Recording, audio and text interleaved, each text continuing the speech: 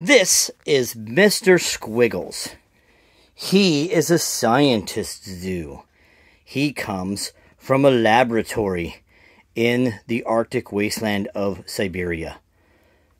See the spirally on his back? That means he's a science zoo. Look at him. He's very sciencey. He loves science and all things to do with like creating stuff in a lab and stuff like that. He's very smart for a Zuzu. This is Chunk. He's the opposite end of that spectrum. Not really into science, but man, he loves food. Look at him. He's chunky. So cute. As you can see, he has a sun spiral looking thing on his back.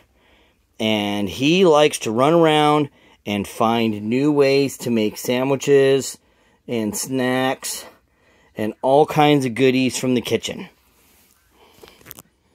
Num Nums does a lot of hanging out with Chunk. She is a taste tester zoo. She likes eating and discovering new types of like pastries and stuff. See, she has that. She has a heart on her back because she is a foodie lover. And she comes from, her and Chunk both come from a distant land called Sandwichistan, where they make sandwiches all the time and eat them. And they love them very much.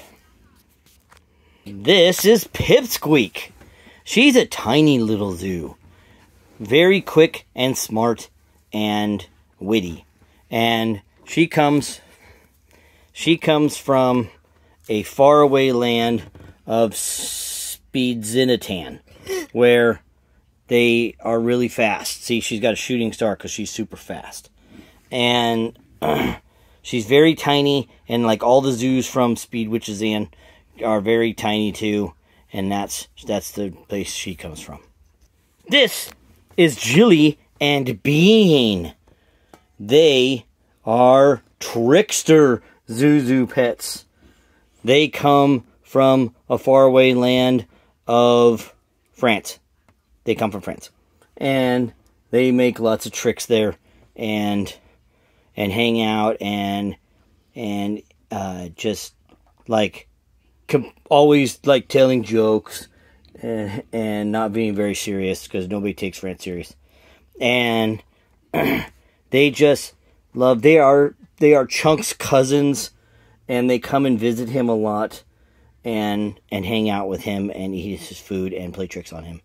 And that's what they do.